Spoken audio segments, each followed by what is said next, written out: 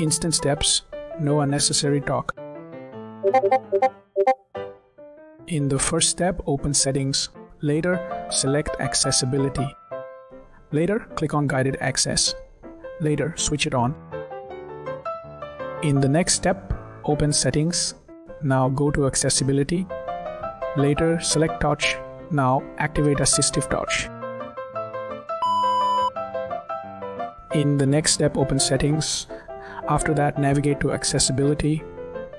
After that, click on Motion. Now enable Reduce Motion. In the next step, launch the app you need to trace on. Now press the side or home button 3 times. Now click on Options. Next, turn off touch if the option is there. In the next step, position the image properly on display. Next, modify brightness if necessary. Next, start tracing with a pen or hand. You are good to go.